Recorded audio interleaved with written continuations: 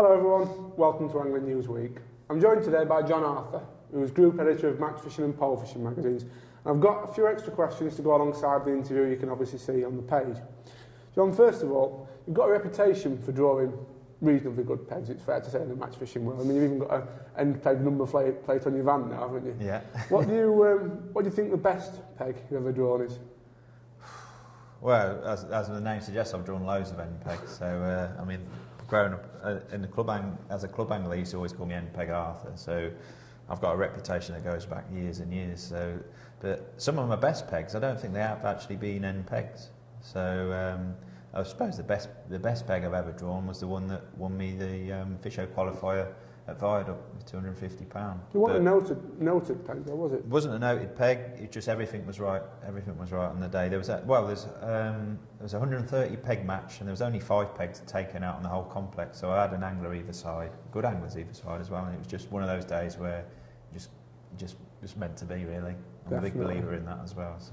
I must stick up for you as well, and I've fished with this guy for some years now, and it's fair to say he does get his fair share of bad ones as well, don't you, mate? Yeah, I mean, end pegs are a blessing and a curse sometimes, because I've drawn some horrendous pegs that are end pegs as well. They're either, it's feast or famine, I always think. Definitely, definitely. Work-wise, obviously you're editor of Pole Fishing magazine, you've worked on Match Fishing magazine in the past, and you're group editor over both titles now. What do you consider your best feature to have been, or the most enjoyable feature for you? There's probably 2 or 3 that really stand out that I think, well, they were quite special. One of them, well, we went to Italy and spent a day, well, a couple of days at the Colmic factory, and I met Jacopo Falsini, who's he's like to Italy what Will Raisin and Steve Ringer is over here, and he was amazing. And we went fishing with him, used his gear, and watching him fish. I really appreciate how good an angler he is. He wasn't catching. He was fishing for chub on a big boily river where there's chub and bar. We could see these fish, and he wasn't getting a bite on like an 08 hook length. So he scaled down to an 07 with a size 25 hook for chub and bar, which was just unbelievable. I've never seen anyone go down so light, you know. And just to do that was amazing. But and we went catfish fishing as well the second day, and fed like a big bucket of ground bait, marzipan ground bait, and sticky mag and red gravel, and it was a ball of chuck on a 30-metre pole, and clonk, and catching all these great big catfish and stuff. It was amazing fishing, and I don't think I'll ever get to experience something like that again unless we go to Italy again. So there's one other feature I must say that I really enjoyed doing, and that was in the UK. It was called End of an Era, and it was with a guy called Dave Williams, who's a Bolton guy, and he's the last of the commercial bloodworm and joker scrapers. And I went up to visit him.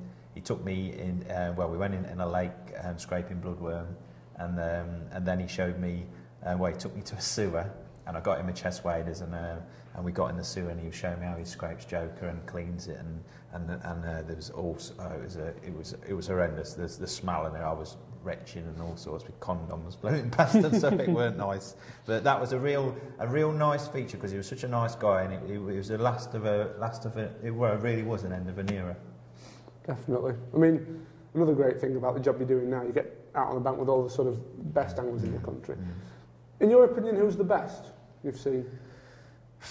Well, there's a few. I mean, everyone says it. I think Deadship, as a UK angler on UK waters, I don't know anyone that can turn up and win on a frighteningly regular basis like Des can. He never, ever, ever seems to have a bad result. No. A bad result for him is halfway. But I've seen every other top angler I can think of has blown out. I've never seen Deadship blow out. He is awesome. I can vouch for that with features I've done. He's scary at times, isn't he? Yeah. I mean, in your own fishing, the last sort of 12 months, a bit longer now, isn't it? You've been mainly focusing on commercial fishing, haven't you? How are you finding it? I mean, obviously you grew up on natural venues. So. Yeah, I mean, I cut my teeth on canals. Still like canals. Still. I mean, I really missed my canals this year, and I've missed fishing the Avon quite a lot this year as well. So you know, or this season, should I say? So I'm going to do a bit more next season. I think I'm going to hopefully go and fish Evesham a bit more. But canals canals are changing, so my Bloodworm Joker circuit that I used to really enjoy, that seems to be changing. It just seems the growth area, the area, all I want to do is learning fishing. And winter commercials, especially at the moment, there's so much to learn, and I'm absolutely loving it. Every week, you know, I'm coming back saying I've learned something. So as long as I'm learning, I'm happy. It doesn't matter where I fish. Yeah, you can't ask for more than that, can you, really? I mean, as editor of Pole Fishing, you obviously get out on the bank with all the newest poles. What's the best pole you've ever tested? You don't have to necessarily be the most expensive, but the best? Well, we had a good margin pole testing session that time. That was brilliant, and we tested some really good margin poles, and that was surprising how different and good some of those poles were. I mean, the TriCast margin pole was just leaps and bounds in my opinion, but it was so much more expensive than all the others. Yeah. As far as normal, you know, long poles go, I wouldn't necessarily say it's the best, but what they've done is the best, and that's the Zeiton Z12 from Browning. Just because they've made everything so easy and straightforward, and all the extras, and I just wish every pole manufacturer would have a look and see what Browning are doing, because I just think they've raised the bar in terms of promoting poles and showing poles, and for the punter to buy them and everything. It's just that's the way it should be going as far as I'm concerned. Definitely. I mean, people, it always makes me giggle when people say there's not much innovation in it anymore, but if you think, we started on pole fishing about 3 years ago at a similar sort of time, didn't we? And in that time we've seen pre-elastic, pre-bush top kits come in, haven't we? We've seen puller kits really make an appearance across the whole range. There's loads of things happening, and do you think that'll continue? Or? Yeah, I think so. I mean, there's so many. I mean, we've got the Dyer Air in at the moment, so I'm quite looking forward to going out with that and giving that a waggle. So there will be innovation. And I think the main thing is the cheaper poles are getting so much better now. So the latest MAP like 601 and the latest Sensors ones that have just come in, they're just phenomenal for the money. Definitely. And the package they're coming with and that. So I wish I had something like that when I was growing up. Yeah, ditto. They're brilliant, aren't they? Lastly, John, what are your ambitions for this year?